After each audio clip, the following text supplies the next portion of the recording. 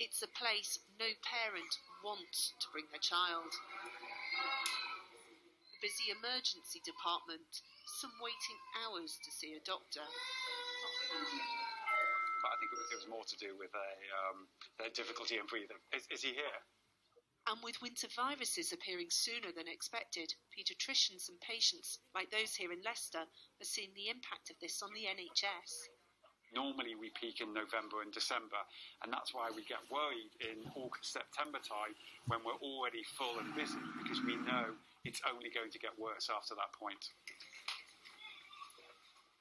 Hello. What's this?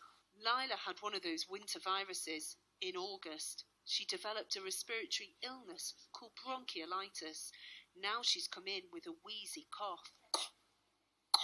Once they've had bronchiolitis and that they've got some risk factors for having asthma, when they get another virus infection, they become a little wheezy. And your daughter's demonstrating a perfect wheeze for us. She's a happy baby, and she just wasn't herself. So we initially rang 111 for their advice, but as we were speaking to them, she started to get a bit drowsy, a bit more not like herself. So we decided to bring her straight down to the hospital. Lila's parents say she was seen quickly, but it's not the same for all children. Exclusive analysis for ITV News by the Nuffield Trust has shown the additional pressure on A&E departments.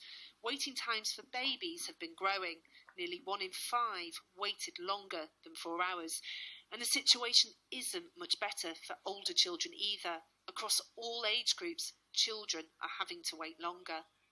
We've had this real challenge with pressure across the NHS that's continued during the summer months, which we would normally only expect to see, at the worst points of the winter. One of our worries is that the long waits have sort of become normalised, which is going to lead ultimately to safety concerns, I think.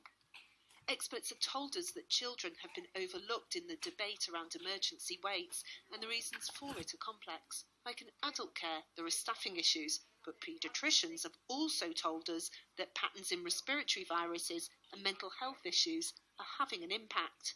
Over the last year, 18 months, we are seeing much increased volumes, but also more severe presentations. I think there are challenges with flow because we've got more children with complex needs, are more complex to treat, so spend longer in hospital, and if you've got more patients spending longer in hospital, there's less bed availability, and that produces crowding in the emergency department itself. Children don't choose to attend an emergency department themselves. They're brought there, and actually some adults who are in an emergency department for a long period of time kind of can understand and rationalise that. But if you're a young child, you can't, and it's quite distressing. It's already busy in here, and this is just the start of the respiratory virus season. It's why doctors are concerned about what's to come. I think the public have a really important role to play here. The vast majority of viruses are simple, self-limiting illnesses, and as long as they stay hydrated, you don't need to seek any more help. What emergency services are here for is the children who aren't really feeding at all, or that you're really worried that their breathing is so laboured that they're not able to walk about or mobilise. It's your first shift here, isn't it? Yeah. Winter is looming, and there are concerns about staffing levels becoming further depleted through sickness. There are fears within the health service. Things may yet get worse.